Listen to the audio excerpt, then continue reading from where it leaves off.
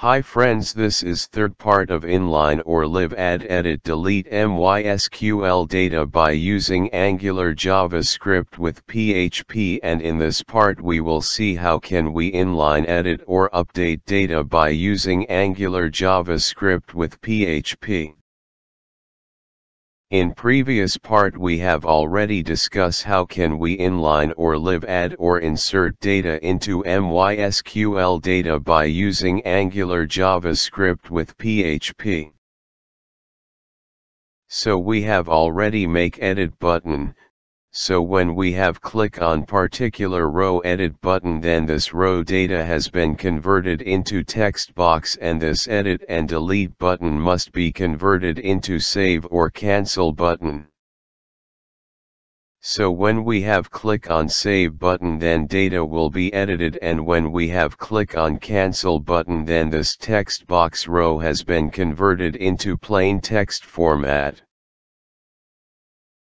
So for convert plain text data into text box, we have go to index page Angular JavaScript code, and here we have write $scope.showEdit is equal to function with data argument. Under this function we have write $scope.form data variable is equal to angular.copy function, and under this function we have write data variable.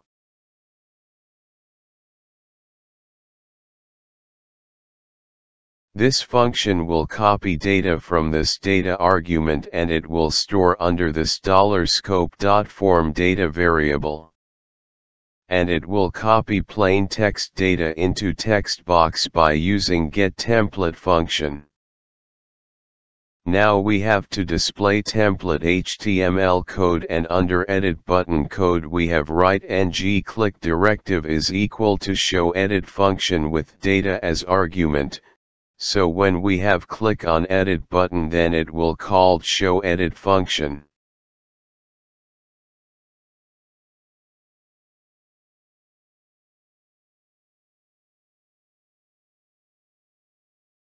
So here we have first refresh page, and after this we have click on particular row edit button. After click on edit button, then that row data has been converted into text box format, and edit and delete button will replace with cancel button. And when we have click on cancel button, then this text box row data has been converted into plain text row. So here we have write $scope.reset is equal to function. This function will convert text box row into plain text on same format. Under this function we have write $scope.form data is equal to blank array. It will convert text box row into plain text. Now we have go to edit template HTML code, and under cancel button we have write ng-click directive is equal to reset function.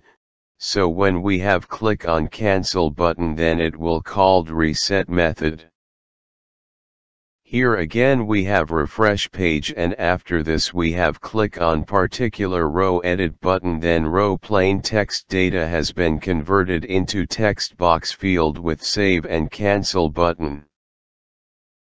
Now we have click on cancel button.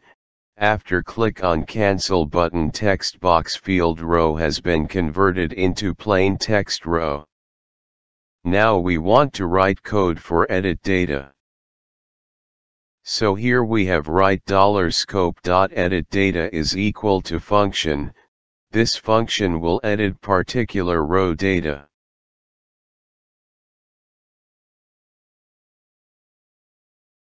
Under this function we have write $http method with first option method set to post and URL set to edit.php. Here we have send post request to this edit.php page. In third option we have write data, in which we can define which data we want send to server. So here we have write $scope.form data variable. In this variable we have store form data. After this we have write success callback function. This function has been called if request completed successfully and it will receive data from server. Under this function we have write $scope.success variable is equal to true. This code will display success message on web page. Below this we have write $scope.success message variable is equal to data.message variable. Here we have assigned value to success message expression. After this we have write $scope.fetchData function. This function will fetch data from MySQL table and display on web page. Lastly, for convert text box field into plain text, so here we have write $scope.formData variable is equal to blank array. This code will convert text box field row into plain text. Now we have moved to write PHP code. So we have go to edit.php page and here we have write include statement with database connection.php. It will make database connection on this page. For receive data from Angular JavaScript function we have write $formData variable is equal to JSON code function and under this function we have write file get contents function and under this function we have write PHP input stream. Here this file get contents function has been fetch form data from this PHP input stream in JSON string format and by using JSON code function it will convert into PHP array object. After this we have write $data variable is equal to array with first name key value get from $formData first name object.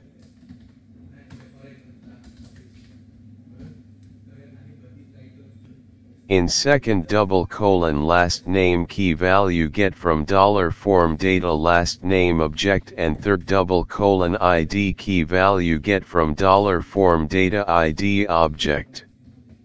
So here we have store form data under this $data variable.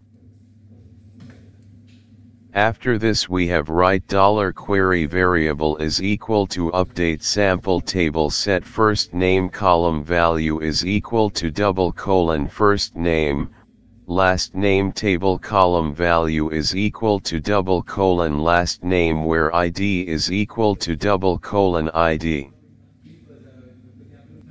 After this we have write $statement variable is equal to $connect variable with prepare statement with $query variable.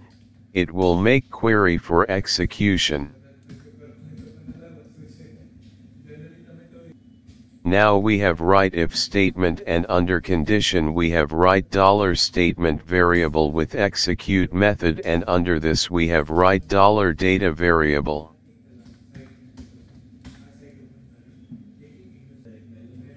If query successfully run then it will execute if block of code and under this we have write $message variable is equal to data edited. After this we have write $output variable is equal to array with message key value get from $message variable.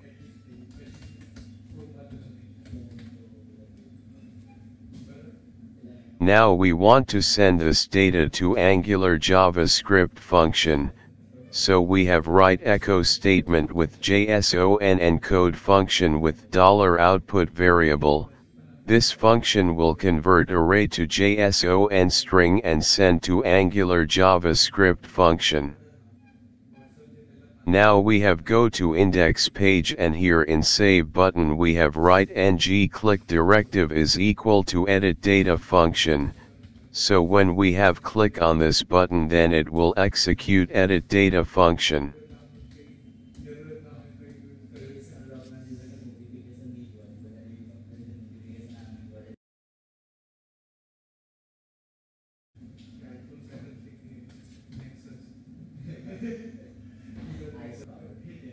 Friends, first we have refresh page, and now we can see sample table data on web page with edit and delete button. Now we want to edit this row data, so we have click on this row edit button. After click on this row edit button, row plain text has been converted into text box field, and edit and delete button changed to save and cancel button. Now we have make some change in first name and click on save button. After click on save button, we have received data edited message on web page. So this way we can do inline or live edit or update of MySQL table data by using Angular JavaScript with PHP.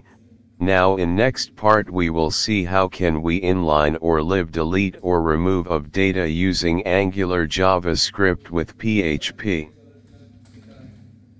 If you have any query regarding this video tutorial part, please comment your query in comment box, or if you like this video tutorial, please share with your friends, or even you can also share on social media also.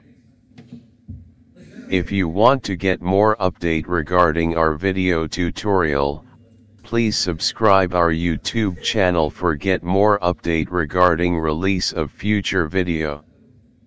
Lastly, keep watching our YouTube channel.